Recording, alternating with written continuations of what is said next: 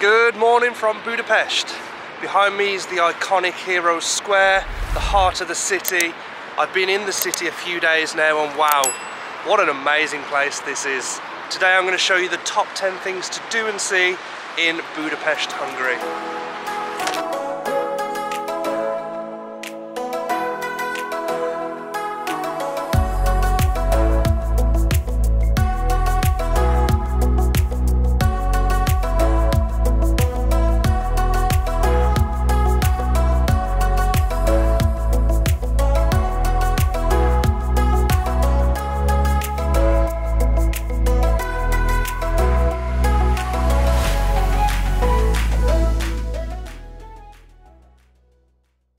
Okay, number one, let's start off strong because we all knew it was coming.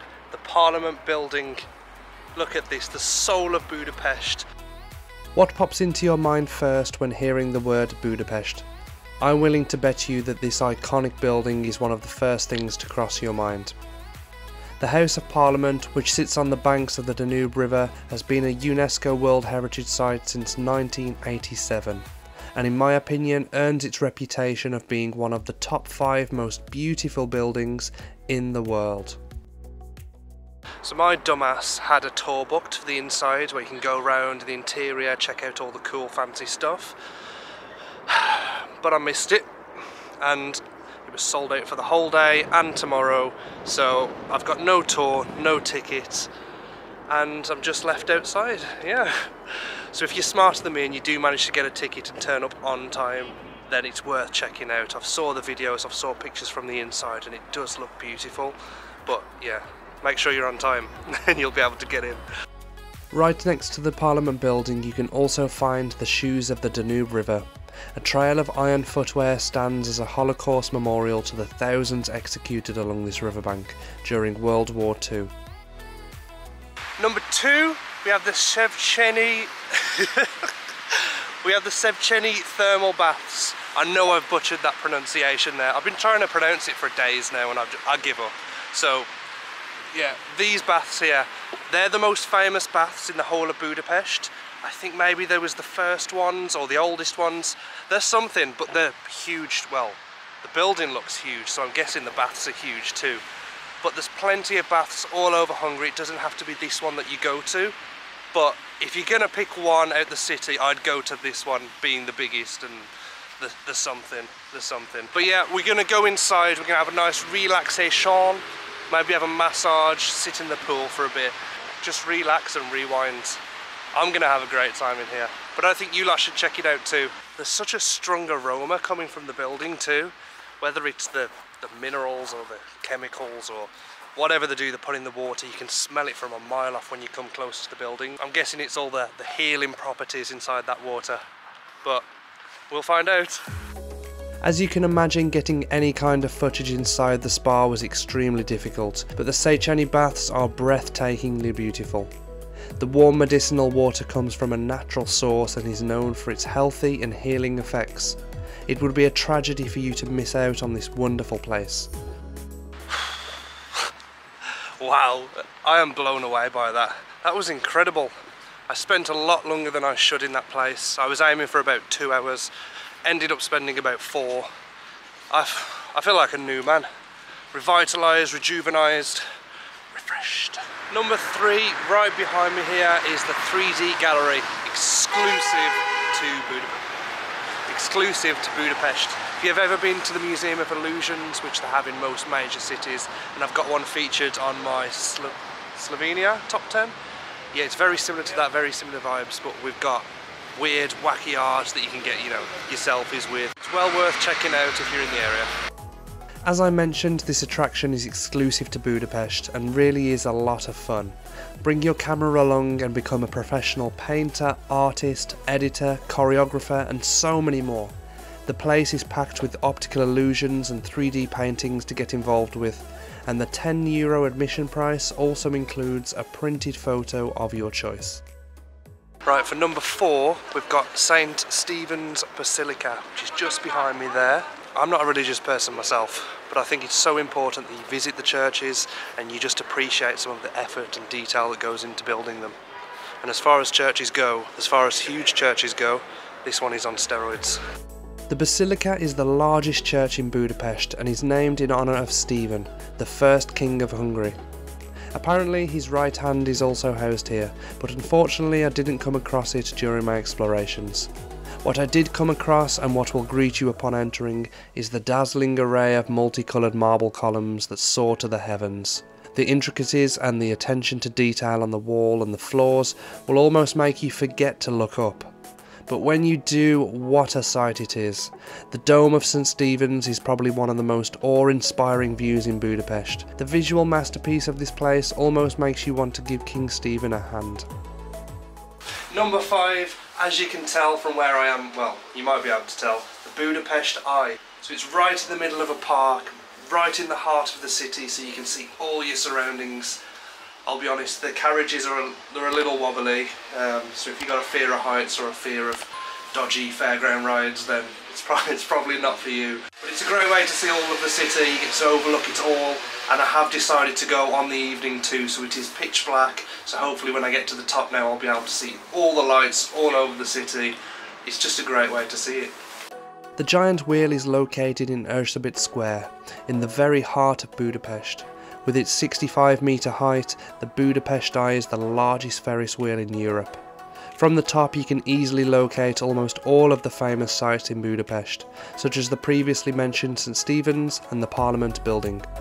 Right, so it's around €10 for a ticket to ride here. And I'll be honest, I've gone around 4 times already. 4 times.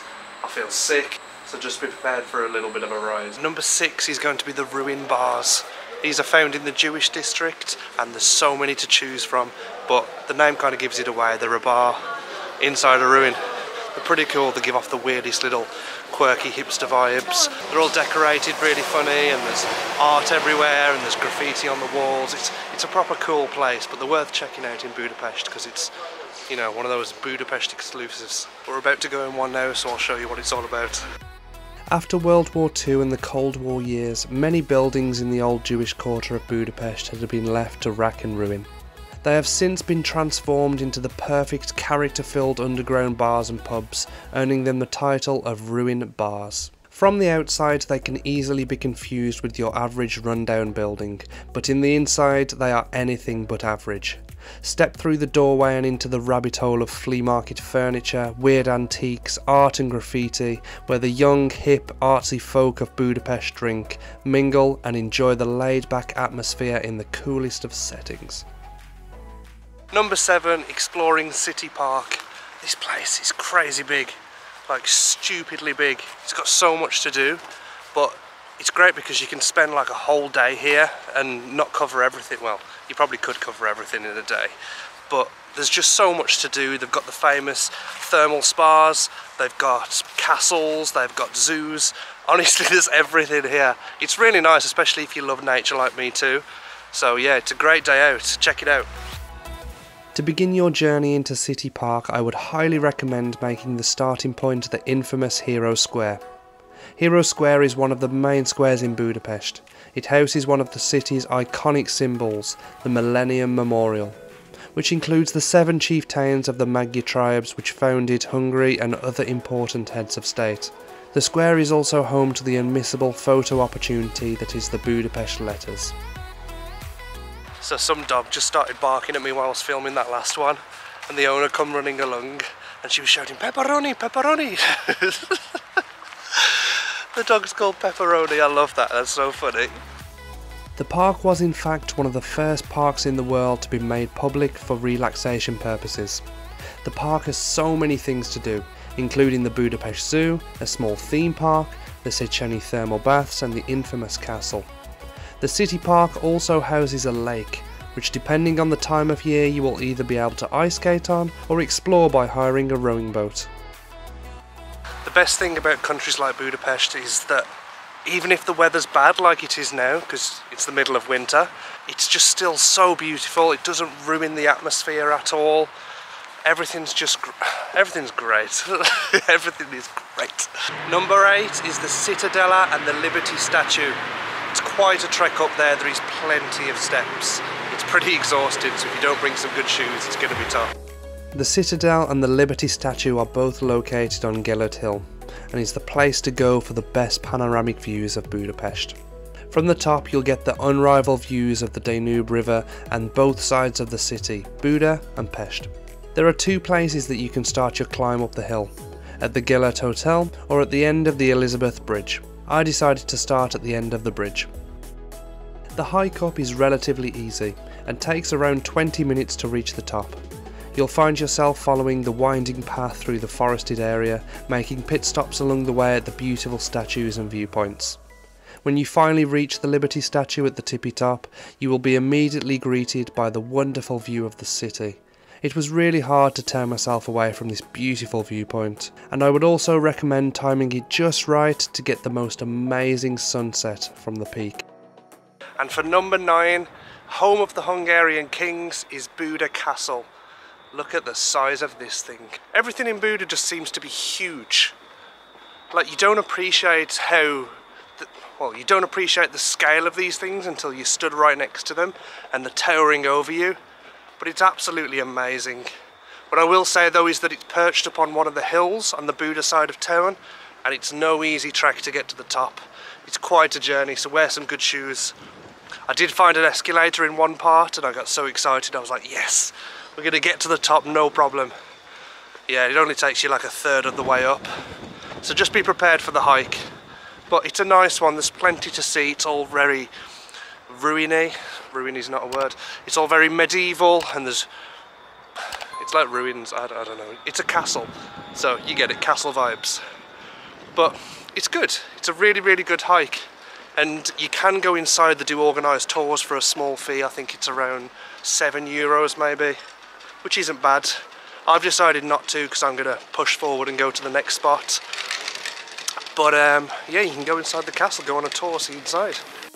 The castle is often referred to as the city within a city. This landmark is a unique architectural complex with age-long history. Starting from the 1987, Buda Castle has been included on the list as a UNESCO World Heritage Site. At the time I only knew of one way to reach the castle, and that was by walking. Don't get me wrong, the hike is not a huge challenge and does contain a lot of beautiful history. But it turns out there is in fact a funicular which takes you right to the top for a small fee. But whichever route you decide to take, I'm confident that you won't be disappointed at the wonderful views from the top. I've just nearly broke my ankle like 4 times in a row. It seems to be that the cobblestone streets are what they used to be back in the day. I don't know the years, I'm sorry. But yeah, they seem to be the original authentic cobblestone and they're all cracked and it doesn't look like they're being repaired much. So just watch your ankles when you're walking around, just make sure you're looking down at your feet as you're trying to take in and absorb as much of the architecture as possible. Just please take your time when wandering around the castle grounds. The more time you spend looking closely at the buildings and the sculptures, the more and more fascinating details you will uncover. So to put things into perspective of how big this place is, I've been walking around the grounds now for about 45 minutes and I don't think I've even covered it all. Like I said, I didn't even go inside the castle, so that could take up another hour as it is.